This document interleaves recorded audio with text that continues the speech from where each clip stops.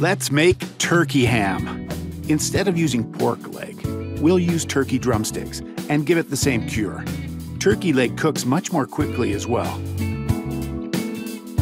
Ingredients and steps for the brine in the description below. Poke the turkey legs 20 times each to allow the brine to penetrate the thick turkey skin. Then add brine to the turkey legs. I brined the turkey in the refrigerator for 24 hours, moved it to a strainer, rinsed off the brine, and placed the turkey on a rack to dry.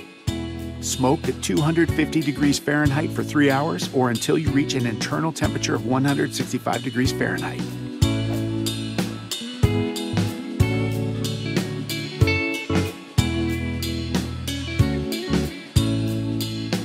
Check out the complete recipe in the description.